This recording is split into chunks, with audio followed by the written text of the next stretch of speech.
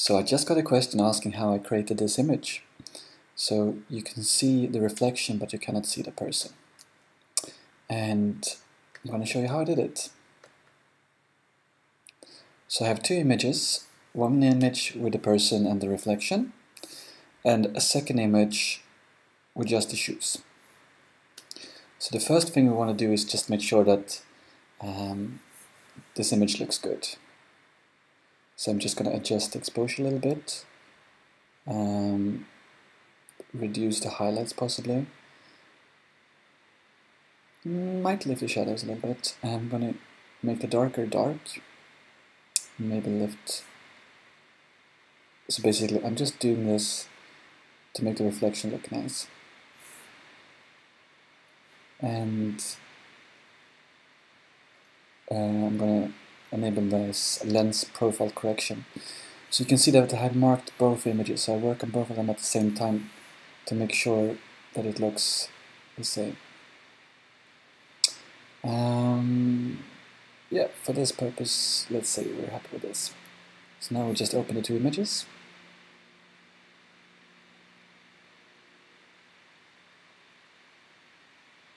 And what I then do is I just copy this image into the first image, and then I mark both of them, and then I choose Edit, Auto Align Layers. Just Auto. And that did a pretty good job with the right shoe, but the left shoe is not in the right place, and that's going to cause me problems. So when I did it last time, what I did was basically I took a reading of the shoe, copied, pasted it, and then just tried to align it manually. And because when I tried it automatic for the shoe, it didn't work. So here I'm just zooming in and trying to get the shoe roughly in the right place.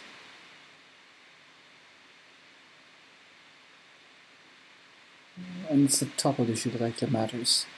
So let's say that's pretty good. Okay. So what do we do then?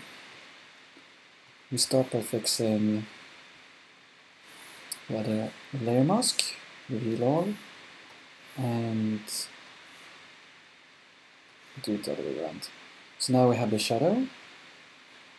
We're gonna need to polish this a little bit, but let's start there.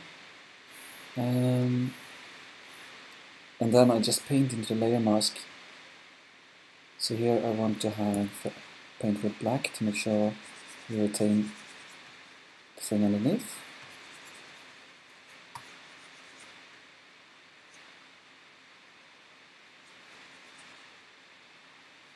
Okay.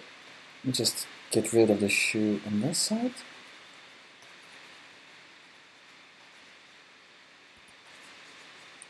And then next we're going to put this one on. And here we also need a layer mask. I'm actually going to do hide all, and then I'll just paint in the bits to get the shoe.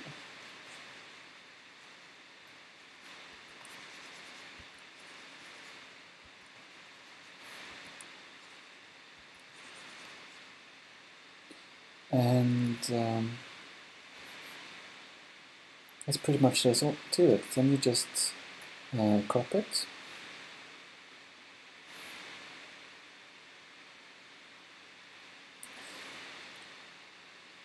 And then you probably want to just do curves adjustment to really emphasize the shadows.